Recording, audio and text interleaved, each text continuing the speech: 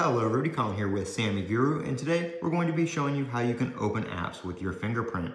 And this comes from a viewer suggestion from a viewer, Larry. Thank you, Larry, for the suggestion on this little tip here. This doesn't require any extra apps, no good lock, nothing like that. At least on One UI 7, I believe older versions, this was a Routines Plus feature, but this has been added directly into Routines. So if you go to Modes and Routines in your settings section, tap Routines, and then add a new one.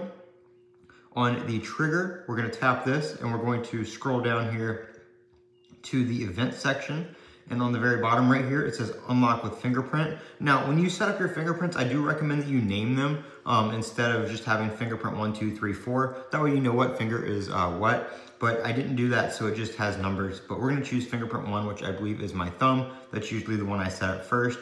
So unlock the phone with fingerprint 1, and then we can set a then, and this can be a bunch of different stuff. You can have it, do things with your display, like put your phone into dark mode. So if you unlock your phone with one finger, it goes into dark mode. If you unlock it with the other finger, it goes into, light mode.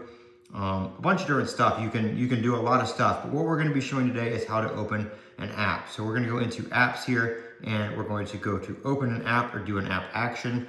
So you can also do app actions, but just say we want to open up X here. So we're just going to type that, and we're going to scroll down here.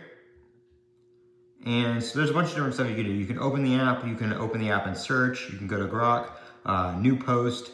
There's Larry right there. So we're going to hit done, and then we're going to hit save.